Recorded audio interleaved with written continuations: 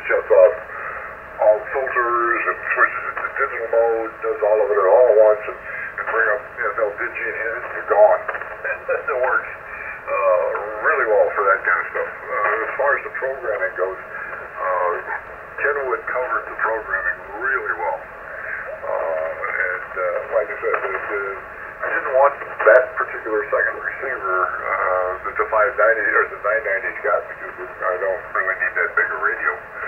It was just way too much radio for me after looking at it real close. And the reason I bought the 590 was that the 7300 hadn't come out yet, and they were dragging their feet. So I decided I couldn't wait. So I bought 590. And actually I'm glad I did, because it's more compatible with what I do and more compatible with the SDR Play unit. Those guys have, I think, designed their SDR Play around the 590s, or any Kenwood for that matter.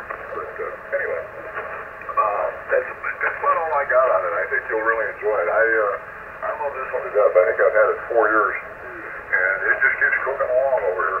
And I've done all kinds of strange things to it, made it do all kinds of tap dances when I was working on the software for the tuner, and it just keeps running. Got no complaints.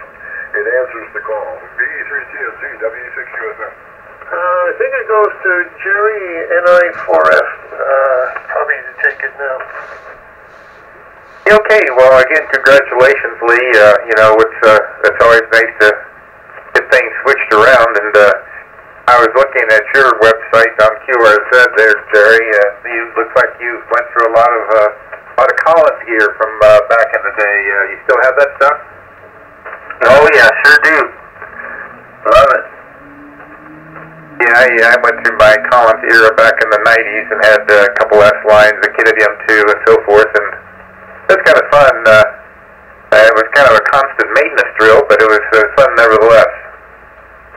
Oh yeah, there's always something messing up on, but it's easy to fix, right?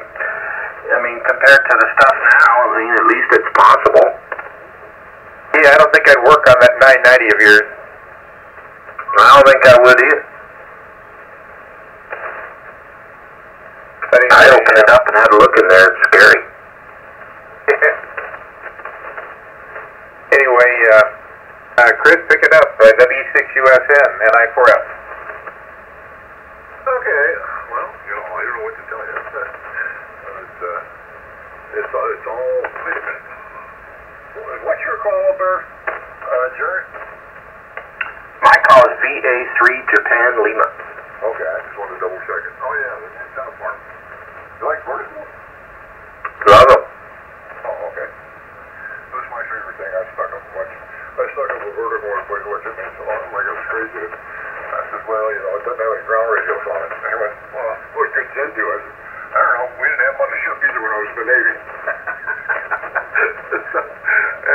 And it seems to work all right. I got no complaints. I built a 45-footer and then decided to have a tornado take it out. Flat, that exploded all the insulators. I don't know what the hell happened. So I bought the 43-footer from DX, and that's my backup antenna. So, anyway, I don't know who it goes to now. I'm confused. So I'm going to set it to Lee, get it out of my hair. VA3 TSC, W6USN. VE3 TSZ. W6USN. We have a VA and we have a VE. Just to confuse you guys. Talking about SDR Uno. I bought they call it an IF board. It's a module actually that fits directly into the Icon 7300. And it has an SMA connector on the back. And you plug that into your RSP1A, and you have a pen adapter. They purposely did that. Now I noticed that the Kenwood has a jack, a function that you can set to do the same thing. I think it's an RX output function. remember correctly from what I was watching. So that would also work. So it means I'm going to have to put my SDR switch back in so I can switch between the two radios. And when I want to work off one or the other, because I don't like screwing and unscrewing the SMA connectors all the time. I'm sure that's going to wear something out. Anyway, I'm going to say 7.3 on this one. And because I have a few things that I'd like to do before we watch our show. Today being Friday, I should be on Saturday, but Sunday and Monday I won't be on the air. So I'll turn it over to Northern Ontario, Jerry, BA3JL, VE3TSZ. Okay, excellent. Well, nice to meet you, Lee, and the other fellas too. I'll get out of here at the same time. Go up and see about getting something to eat here, a little bit late dinner. So thank you so much for letting me in, and nice to meet you all, and we'll listen for you again. So have a great weekend coming up. 7-3. Hey, Lee, before you run off. Yeah, I'm here. That doesn't work the same way. The jack out the back is actually an antenna splitter. Your SDR will work as a secondary receiver, not as a band spread display. So you'll have two independent receivers. It's a 3dB splitter that's behind the antenna tuner in the 590, and it splits the input to the radio and the output out the back. You have to go and select it in the software, and it will output the antenna out the back to the SDR. That's the difference in that. Is a little bit different than you're running into. The nice feature is you don't have to worry about what's going on with the SDR front end because it grounds it internally in the radio, even though I have an extra relay that shuts that down. Just so you know, over to you, Jerry. Yeah, okay, well, 7-3 Lee, and 7-3, nice to meet you there, Jerry, and VA3JL, and hopefully we'll chat again here. We're on hereabouts, below 7150 almost every night, so if you hear us, give us a shout. And Chris, I think I'm on bail too, so we'll say 7-3 from here, and tie the ribbons on it, the WE6USN, NI4F. Okay. VA3. JL. Yeah, I got it. Write it down. Good evening to you, sir. VA3TSZ. Good evening to you, Lee. And NI4F. Good evening to you, Jerry. And we will all hopefully wake up tomorrow and be able to communicate again. From the North Coast of America, Whiskey Echo 6, Uniform Sierra, November. Okay, good night, y'all. This is High Goose 2. 7-3. 7-3 is the one.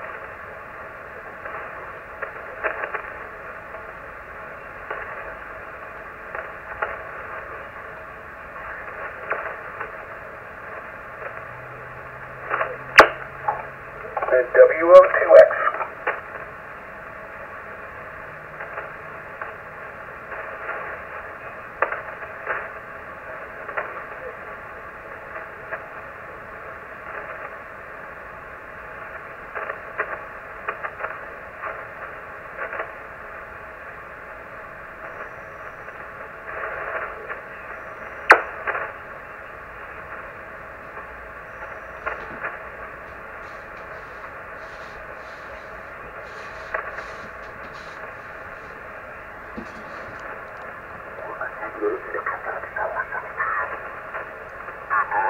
Go ahead and just do that and be through with it. It ain't that far from your house, is it? No, it's only about 10 miles. I can drive over there, pick it up, and have it on the air tomorrow if I decide to do that. yeah, we used to have what we call that candy store down there in Memphis, and me and my friend Jack, he's a Solid Key now, but we used to go down there and look at all times, see what kind of new stuff he had, and what kind of old stuff he had, used, but we ain't had no ham shop around here in a long time. The one that was in Memphis that you used to go to, do you remember the name of that one? I think it was just called Memphis Amateur, I think it was on Will Station Road. Okay, I just never stopped there. I was wondering what the name of it was, but anyway, we'll see what happens. The good news is I'm not in a hurry, and I'm fine, happy with the radios that I have, so maybe I won't do anything, but who knows, we'll just see. Well, one thing what I like about that 7610, it's got that dual receive. Boy, I would really like that. Yeah, I like dual receive, so that's a big plus.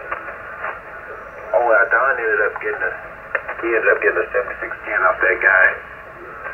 He's going to get the 7600 or the 7610. He bought the 7610. And I think it should be here next week sometime. He sold his FTDX10. That surprised me. I think the guy who bought it is coming to pick it up tomorrow, I guess. Oh, okay. Well, he don't keep stuff too long. No, he doesn't. I tell you what, if he keeps the radio for 6 months, that means that he really does like it, and that's a record right there. He likes to play different stuff, but that's okay. Different people like different parts of the hobby. I've been kind of bad about selling some stuff too, but I've kind of settled down, I'll say, for the past year or so. Yeah, they got a night show over here at the fairgrounds tomorrow and Sunday, but I ain't going to it. I went to the one last time. It wasn't no good.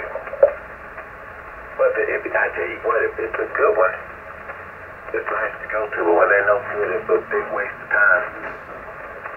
But I don't know, are you in the market for anything? I know you were going to do some reloading. You might come across something that you like. I don't know. For right now, I'm going to get that Simmons rifle 308. I'm going to get it, and then I'm going to give you a good scope to get put on top of it. But that's what I'm going to get later on. I done called and talked to that lady in Savage, told her what I wanted, so I got a ballpark figure on what it's going to cost. Now, what kind of scope do you think you might want to put on that thing? I'm going to get me a long-range scope on it. I want one that can reach out there at least 2,000, 3,000 yards. Or a little bit less. I want one that's got a good field of view at least at 1,000. But I want one that's got the rangefinder on it, and that's got the X on it that lights up to red or green. That makes a difference. But I've been looking at a bunch of scopes, but boy, it's a bunch of them out there. I ain't even paid for it. Yeah, I tell you, there are a bunch of them out there. If you can easily get you a good one, so that'll be good. That's a good setup. I need to buy me some stuff here. We'll see what we're going to do. I've been in the market as of late, but there's room. I can tell you that much. But anyway, part of the problem, Billy, is I stay so busy that I don't have time to shop for my guns or shop for my radios or anything else. I just kind of get sometimes stuck at work and then back home and go to bed. Then it's time to get up and do it again. But I'm getting ready to make some changes in the schedule, so I will definitely have more time to do stuff. That's the plan anyway. Well, I tell you, have you heard, has Ken been in tonight? Have you heard him lately? I ain't talked to him, I don't think, in about 2 days. Okay. Well, I just didn't know if he'd come in tonight with it being Friday night. I don't know if you'd had a big crowd or if it was just kind of a hit and miss or just what. Yeah, I ain't heard none of the regular guys tonight. You know, you're the only one I heard. And all so far. But now, like I told a friend of mine at the gun shop, I'm going to get what I want. If I don't get what I want, I just ain't going to get it. Well, you know, that's the truth. I mean, life is short. We only live a certain amount of time, and if you got the money to get what you want, then I say just hold out and get what you want and just be happy with it. I found out that every time I try to skip on something or try to get a substitute, I'm always thinking, you know, I wish I had got what I wanted, I wish I had got what I wanted. Then I'll come back and do it. And in the long run, it usually costs me a little bit more. So you're right, it's better just to get what you want right at the beginning and be through with it. Well, the one I'm going to get is got a 26-inch barrel on it, stainless steel, and the receiver where the box magazine goes and everything. I'm going to get it stainless steel also. Yep, and I think I don't know if I asked you this or not. If I did, just be counted to my age. Did you ever get a hold of James in for ETG? No, I didn't ever get a hold to him. That's okay. I done made my mind up what I'm going to get. Roosevelt, done made my mind up. I got you. Well, that's all that matters. You got your mind made up. Does this old microphone sound all right? This is what is this thing? It's an Echo 835. It's a Sennheiser. This old microphone done all right, Billy? Yeah, who microphone? Oh, Sennheiser. It's a German-made microphone, and used to use it a lot for vocals in a little band. So it's a nice, neat little microphone, and I like it quite a bit, and I just haven't played it in a while, so I put it on here and try it out. Yeah, it sounds okay. That sounds like a brand of beer. Well, look, it's German made, so I don't know. It might be the family might make beer also, and they might be related. I don't know. You know, I could go out and get me a radio instead of a rifle. I could go out and get a 7610, but I just don't have no reason to do it right now. Well, I know you like that 7600. I know you really do. You know, you play radio a lot, so I think eventually, I could be wrong, but I think eventually you're going to buy a 7610 one way or the other. I might one of these days just have to wait and see. You can't never tell. I might, I don't know. You know, I'm pretty happy with the 7600, and if something were to happen to it, I could bring the 7000 in here and hook it up to the PW1. You bring that 7000 in there, and then you probably get you a 7610, and I don't know, I might have to run by and pick up one for you and ship it to you.